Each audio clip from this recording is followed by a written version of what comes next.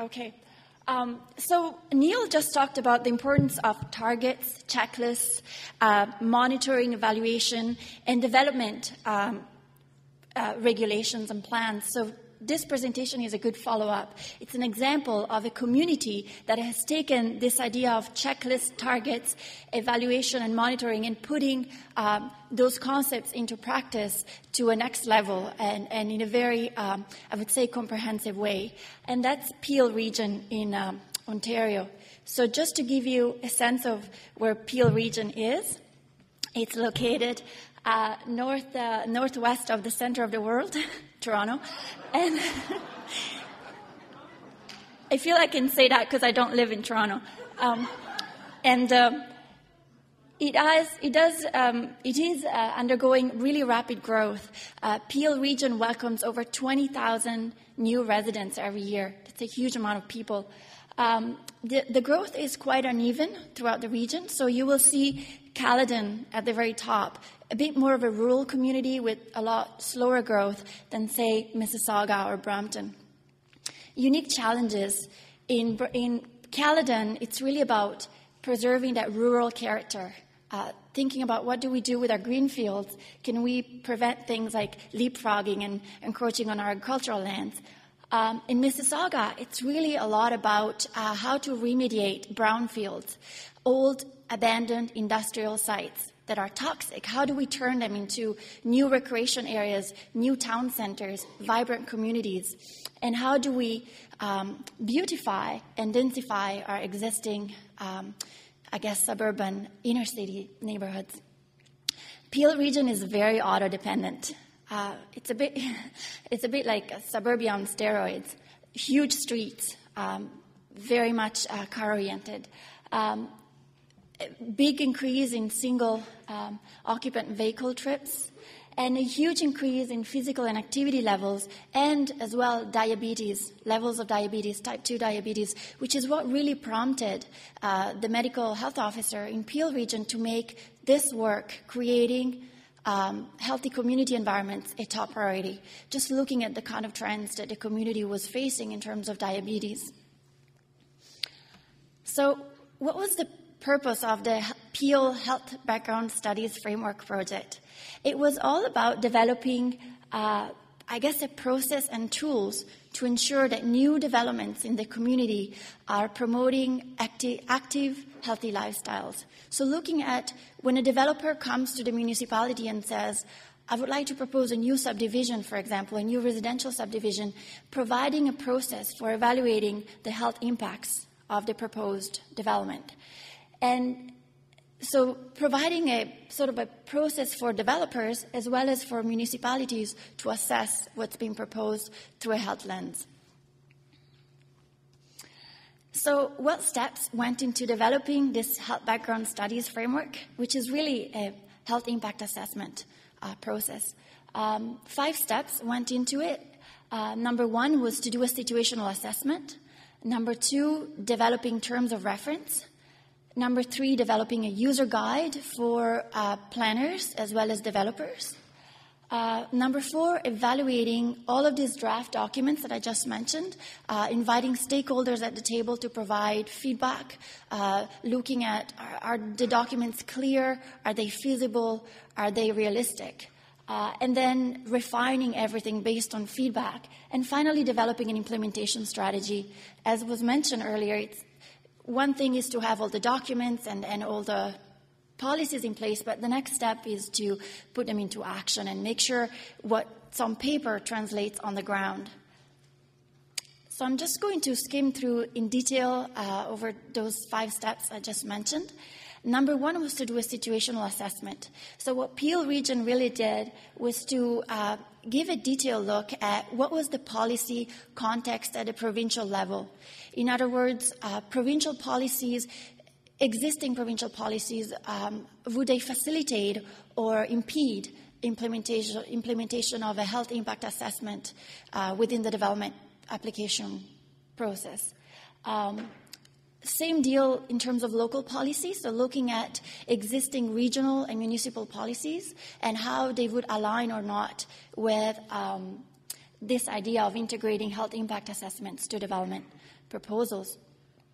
The idea really is to not look at the policy or the tool in a vacuum, but to think about it within a context and looking at all the different policy levels to make sure everything is supporting of creating this healthier set of developments.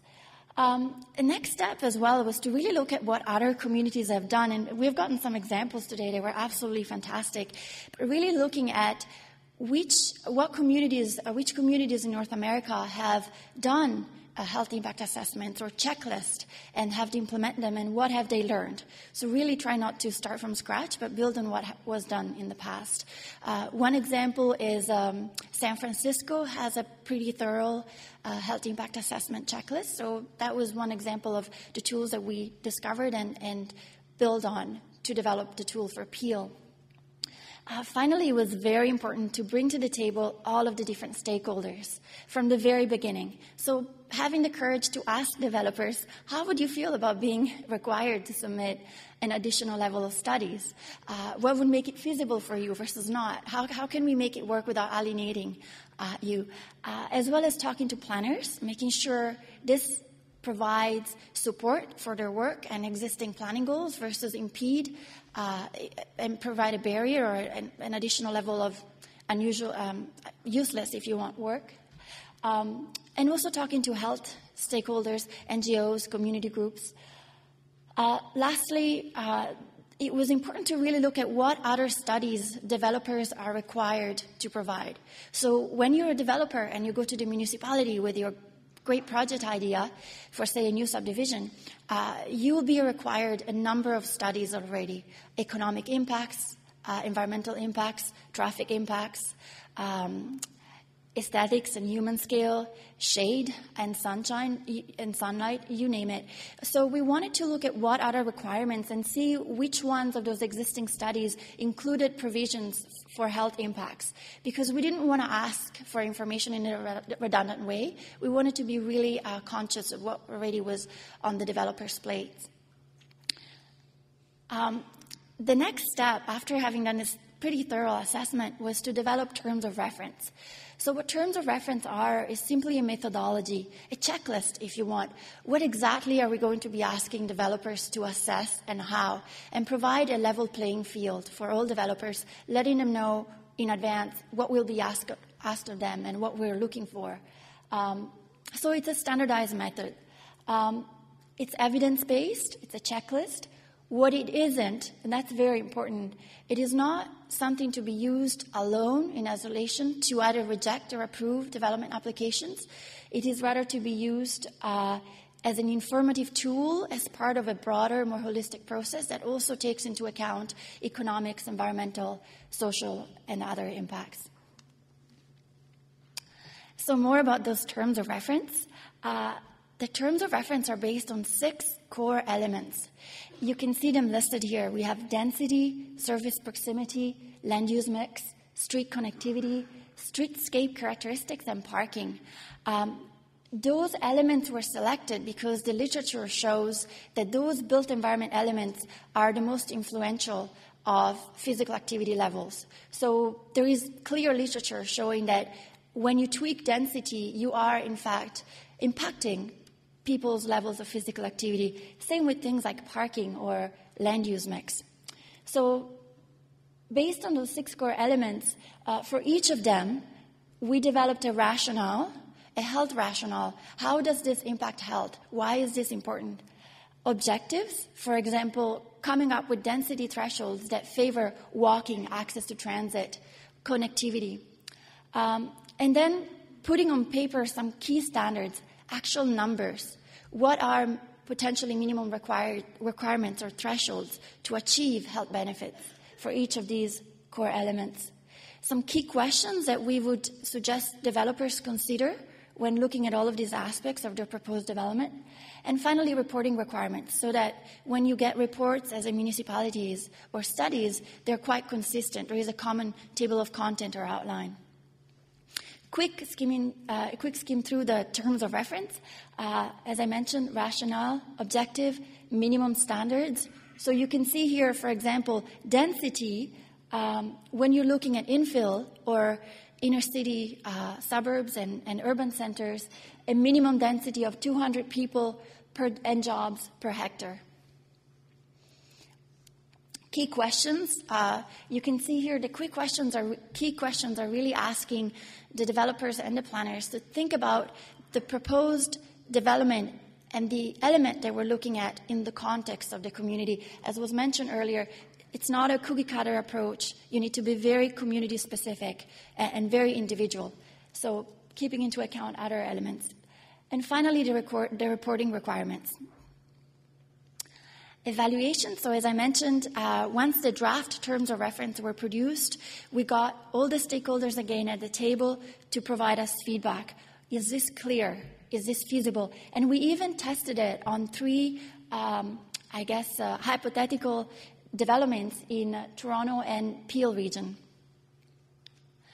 We finally refined them based on feedback, and we developed a very, very, comprehensive and pretty nice from a design perspective, user guide. So you can see for each of the elements, we're detailing what is this, why does it matter from a health point of view, what does this look like, what does health-friendly density look like, health-promoting density look like, with including examples of existing models and promising practices around North America. Finally, we provided an objective. So, for example, in this case, we would like to promote density that promotes walking and access to transit, and the minimum standards. Those are all based on research and the literature. Some resources, as well as to go one level down, again, looking at those minimum requirements in different contexts, whether you're doing infill, greenfield, or both infill and greenfield development. I should mention that greenfield is, as you probably know, a double-edged sword. If you really have to do greenfield, it's better to do it right than to do it wrong, but it can lead to leapfrogging and to building of communities that at the micro scale are super walkable, but they're in far-flung locations and really not that walkable because people have to drive and commute 2 hours every day to get to. So you have to really be careful about greenfield development. The user guide includes a matrix for planners that outlines at what levels of the planning and development application process each of the elements and standards can be influenced. The key questions I mentioned before for developers to consider their reporting requirements. So that was it for the guide. In terms of implementation, 3 key recommendations that came out of stakeholder consultations. One, to establish a supportive policy framework. So Peel region has been actively working with policymakers at various levels to ensure that policies at the provincial, regional, and municipal levels support application of a health impact assessment.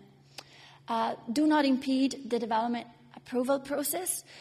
In the end, developers do bring money to our communities, jobs, create jobs, housing. So we don't want to alienate and interfere in a negative way. We want to be conscious and think about how we can integrate that in a smooth way.